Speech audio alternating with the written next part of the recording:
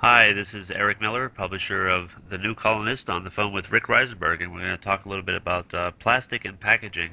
I just went around the corner to a little market, and I bought bread and celery and onions and chicken broth, and with the exception of the onions, which I just pulled out of the bin and put in uh, the basket, everything else was wrapped in plastic, either a bag well, the chicken soup was in a paper box, which isn't so damaging. But the bread was in a bag. The celery was in a bag. Everything you buy is in a bag these days. And Yes, and I'm sure they gave you another bag to put all your bags into. no, because I brought one. Ah, well, that's good. That's good. Most people, of course, don't. And some people seem absolutely obsessed with bags and bag collection. I was in the market yesterday, and a fellow wanted paper and plastic and everything subdivided into smaller units, so each bag was about half full, which apparently he was going to put into one of those little pull-along luggage things. uh, So he was getting all his food in bags and boxes, and it was put into more bags, and it was put into about twice as many bags as he needed, and each bag was doubled. And then he put them all into a meta bag, which he would then pull along. Um, that's not even the half of it, because since they did at least put paper bags, which are, however hard they may be in the environment in terms of generating monoculture or tree farms, at least they do actually biodegrade, and they are readily recyclable. what is Uh, that? the paper The bags. paper bags, right? So he did have paper bags in there, and that made it stiffer, so you could have theoretically filled the bags up all the way, but of course, this being America, you didn't actually do that. I'm just curious. Another lost possibility, I'm just microscopic that may seem. I'm just curious, Rick. At home, do you buy plastic bags for your trash? I mean, I sometimes when I go to No, the store, I get plastic bags, but then I use them instead of, purchase trash bags. I refuse to use those because plastic, the only chance you have to biodegrade plastic is if it's exposed to the sunlight. So of course, once it's gone into a landfill, in effect, you've made a shrine of your garbage, kind of like kind of like an Egyptian mummy of your garbage to last throughout the millennia and never be recycled.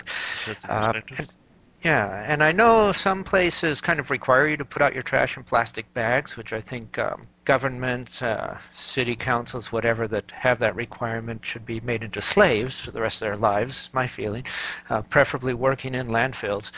But I refuse to do it. I use paper bags to line the waste baskets that we do line. We do line some of them.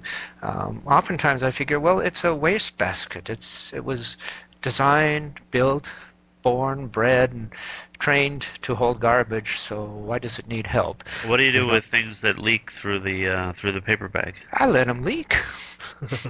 I mean, my trash cans are made out of either metal or plastic, both of which are impervious to leakage. I take it and throw it in the garbage. If it's actually, if it is, this is kind of on the tail end of the packaging issue. Rather, we started off on the front end, but we'll get back to that. Yeah. If it's kitchen waste, of course, I'm a vegetarian, so very little of the kitchen waste is meat, just what Gina would have once a week or so. But if it's kitchen waste, I put it into this cute little thing that looks like a miniature old-fashioned galvanized trash can. It's supposed to be a kitchen composter, but then I pitch it into because we don't have an actual yard or an apartment, I pitch it into the green can that the city provides, and they take it away. The green can is meant for yard waste, but I figure, spinach stalks were in a yard once, and it's basically the same thing. Wood chips, even wine corks and stuff, because you can put branches in this thing. I put those into the green recycling bin. The green city truck comes up and takes it away to a plant where they make it into fertilizer and resell it to re-enrich the soil. Yeah, unfortunately, Um, our building is not set up for that. If I, the trash has to be in something when I put it outside, or else it's just outside. you don't have any cans, No, actually, there's do you? no cans. Yeah, that's something that you, as a citizen of Brooklyn should work on with your government, with your local representatives, because it's abominable. And of course, you always have like the transfer station controversies over there and the garbage scows controversy. Didn't they have a garbage scow that was kind of wandering the seas like the Flying Dutchman and could never dock anywhere with a bunch of New York garbage? I think this Probably. is about somewhere between 5 and 10 years ago.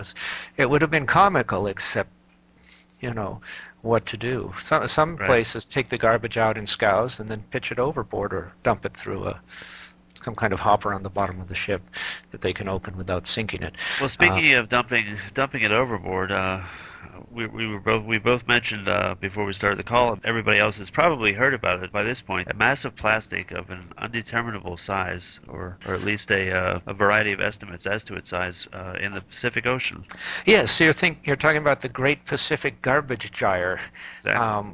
which is a kind of slowly rotating current that's been gathering garbage from the west coast of the United States and from Japan, and I suppose also from China, and slowly concentrating it in this vast area, several hundred square miles, I think, in the slightly west of the Central Pacific.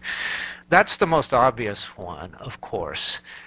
Because it's so abominable and so ghastly that just going there and filming it and quoting people the stats is shocking to them. Most of the garbage there is beverage bottles, water bottles, and plastic bags. But there's something worse. I just saw on TED.org, and I'll probably post this to our blog after we finish this conversation, a talk by Charles Moore, who specializes in oceanic garbage. And he was talking about it's not just in the Great Pacific Garbage Gyre. That's the most obvious place, but it's everywhere.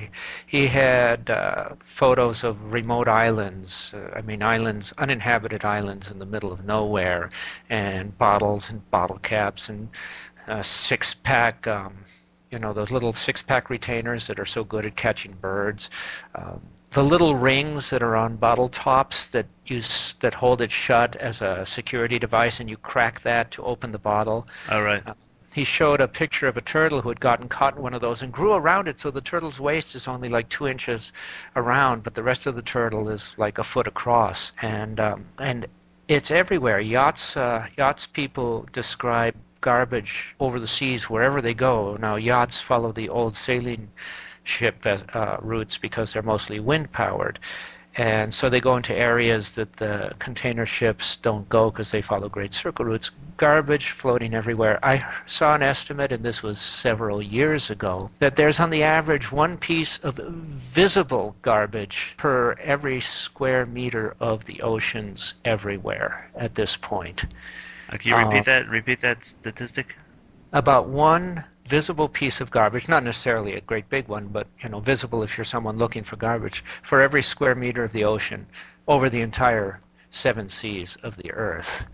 Almost all of it, of course, is plastic. Paper dissolves, metal sinks. So let's be specific. Plastic garbage. Bottles and packaging waste and plastic bags. Now, this fellow Moore in this talk mentioned that he does research on this, and they were doing what they call a microplankton troll and drawing these very fine nets through the water for a specified distance. And originally they were used to see how much plankton there was in the water, to see the richness of the particular area. But now he's using it to catch little tiny bits of garbage. These are bits of garbage you would not see. They're, maybe 2 or 3 times the size of a grain of sand. And they're, most of them, again, bits of plastic that have been worn off the garbage we throw out and been worn down into little bits, and the fish eat them. And he measured one fish that was like less than 3 inches long and found 80 pieces of this tiny plastic in its stomach.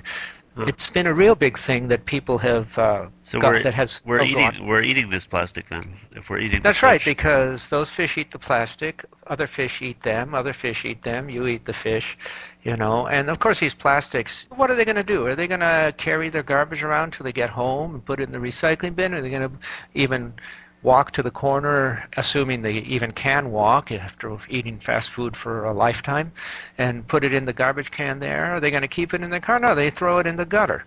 I mean, I even see it in my neighborhood. It's an expensive neighborhood, you know, and I see trash in the gutter all the time. And of course, it washes down into the drains and into the storm drains and washes out into the ocean in spite of the garbage boom on Bayona Creek, which is usually like jam-packed with styrofoam cups and clamshells from fast food joints. Stand clear of the closing doors, please.